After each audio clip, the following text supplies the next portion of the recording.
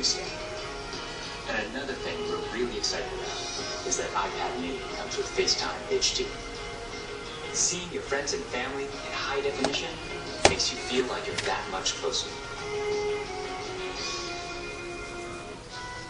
And what we did was we went back to the very beginning and we took the time to design a product that was a concentration of, not a reduction of the original. We felt strongly that 7.9 inches was exactly the right display size, but it became clear that we had to reduce the width of the borders so you can still pick it up and easily use it with one hand. We have continued to develop our unibody process. There are essentially two parts to the enclosure, the glass and the aluminium. And that junction where the two parts actually come together is incredibly important. The diamond cut chamfer meets seamlessly with the glass. And I think it's a beautiful detail that further reduces parts and actually makes it more durable. We also designed an entirely new smart cover for the iPad mini. By eliminating the separate aluminium hinge, we now essentially wrap the iPad mini in a single, simple coloured material.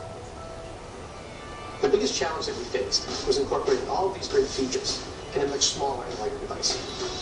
In order to do this, every part had to be custom designed. We started with the display. The glass on the front and back are 0.2 millimeters thick.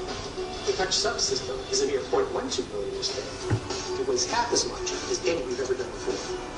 Beyond the screen, we took some dramatic steps to maximize interior space. It has the largest and thinnest single-cell battery we've ever designed. We designed a smaller motherboard to house the powerful 8-watt chip and built in the new, smaller lighting camera. We also redesigned the eyesight based on HD cameras and allow you to take amazing photos in HD video. We've been able to build all of this technology into a device that is only 0.68 pounds and 7.2 millimeters thin. All of these efforts combined to make a product that is incredibly thin and has absolutely remarkable levels of fit and finish. And I think the result is an extraordinary iPad, one that will be used in so many different places, in so many different ways.